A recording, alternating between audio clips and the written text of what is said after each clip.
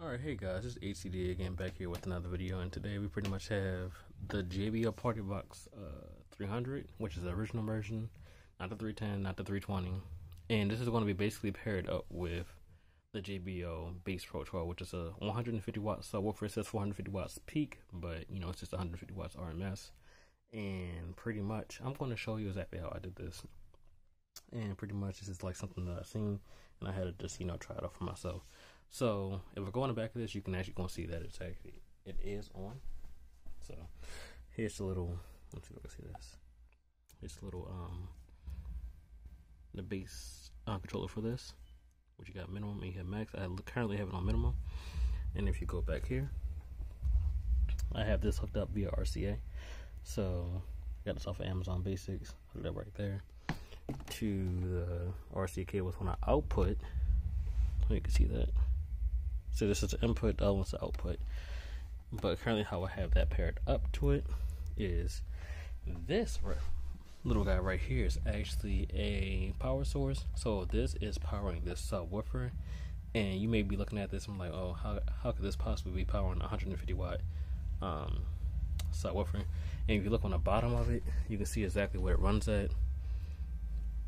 So anybody that wants to know wants to do this for themselves, which is a car subwoofer, you see the output is DC 12 volts, and that's exactly what this what it needs. When it's green, that means it's good. Orange, standby, and red, something's not connected right. So since I got it from here, this is pretty much simple. So I'm gonna run it down for you guys. Once we come to the back of here, you can see that there is the red and blue cable. Now, I already know I don't have electrical tape on this. Currently, I don't have none right now, but hey, so be it, it works. So you had a red and blue cable that comes out of that. You're going to have to strip this apart. And if you do have electrical tape, be professional and actually, like, you know, make sure that's saved and wrapped up tidy. So that's for the blue cable is the remote wire, and the red cable is one of your power wires. And then you're going to need an additional piece of wire. So therefore, it's going to run from the remote turn on to the power. The two yellow cables coming from around here, I pretty much just wrapped those together. I put those in the 12 volt.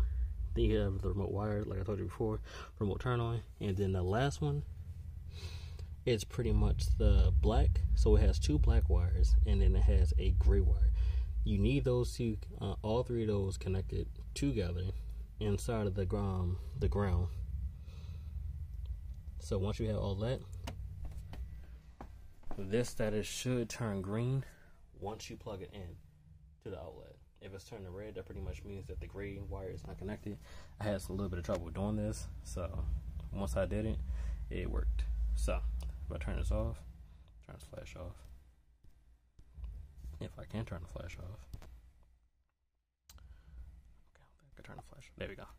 If I bring the microphone up close to it, you should be able to hear the fan that's inside of here. I'm not sure if you guys can hear that or not. But yeah, it pretty much has a fan in the inside of it, so therefore it stays cool. And yeah, we're going to play a song by NCS. And this is no copyright. And this is Diamond Eyes Gravity. So therefore you guys can hear how the sounds. Keep in mind I'm using my phone. I have my microphone, but I don't have the piece for it to connect it to it, so therefore you get, like, you know, 360 degree audio. But here we go.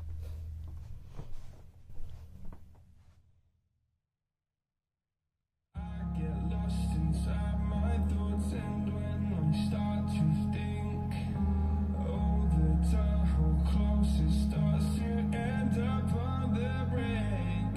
I tried so hard, but all these scars, they cut so deep. So fast from heaven, it's like someone clipped my wings.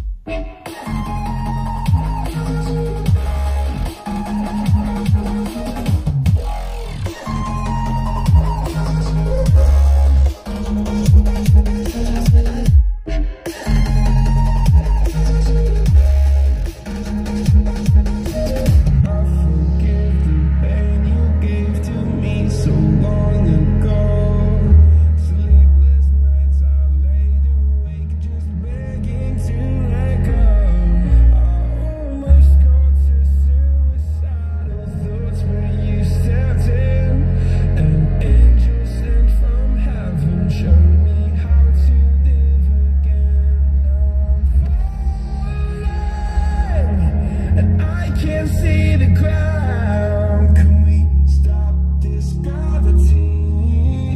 It keeps bringing me down.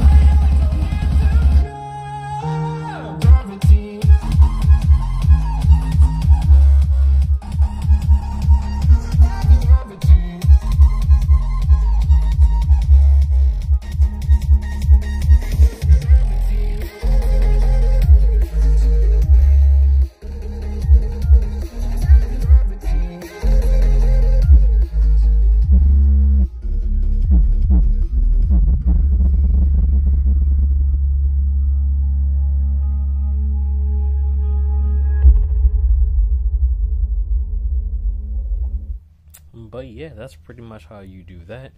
And this will not get that hot, so don't worry about that. It had a lot of rumors about, oh well, you can't leave it on for a long period of time. You can leave it on for a long period of time. I did it with my other subwoofer, which is pretty much a, if I can remember, I don't think I know, it's a 650 watt subwoofer pretty much, and it runs perfectly. It doesn't overheat. As you can see, this is a all-in-one subwoofer, so I can't really show you in the back, but it pretty much, you can see my hand, it has like a I don't know what you really want to call it, but it keeps it cool pretty much, so you don't have to worry about that overheating either. So it has its own fan, has its own thing to keep it cool. And yeah, so therefore if you want that low end bass and you have a subwoofer and you have a Xbox 360 or you have Xbox One or any one of those Xbox and you have a power supply, I would suggest don't do that to that power supply. I don't use my 360, so I really don't care about it. I can easily get another one. They're pretty cheap. They're like $20. You can do that. The only thing you gotta do is buy it. Like go on Amazon, and you could just. You don't want to take the back apart because the back is connected to the outlet. You do this from the front, and that's pretty much how I have that connected. Anyway, that was just a simple video on that. And if you have any other questions, just leave your comments down below, and I'll get back to you with that. If you have any songs that you want me to test out on both of these two, let me know. Alright, that's ATD, and until the next video.